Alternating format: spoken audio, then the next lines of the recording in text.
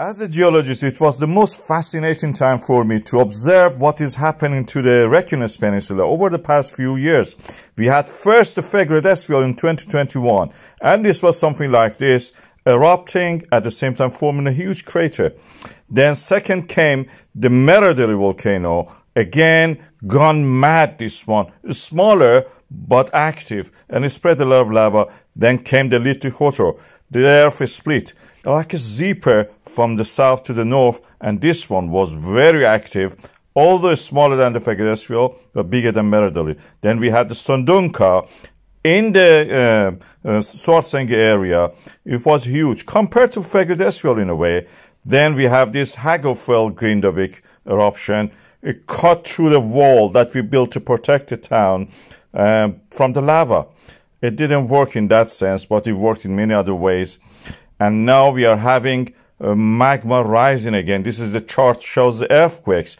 The ones that we have from the Grindavik, this fifth one, is the one you can see here, rising to the surface already. And already one is preparing to come near the harbor, and I believe it will probably erupt around the sports center. Also probably even into the harbor and into the sea. This is something to watch.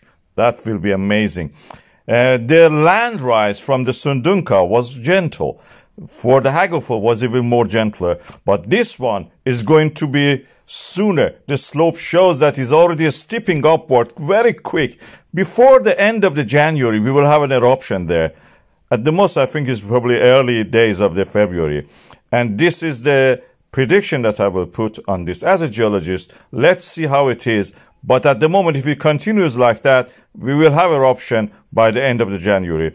And this is the way that all this, like a zipper from south to north and then from north to south, are opening up in this area of the Reykjanes.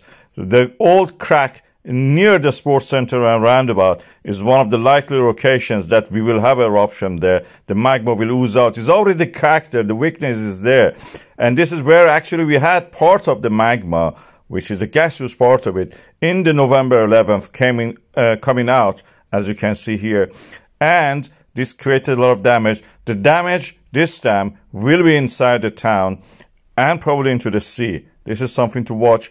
And I think that you have to watch the video that I have about the futility of actually trying to rebuild the Grindavik. The fragile cannot be saved. Grindavik has experienced the most astounding earthquakes we have seen so far in Iceland. A swarm of earthquakes split the town. Cracks appeared, some of them 3 kilometers long.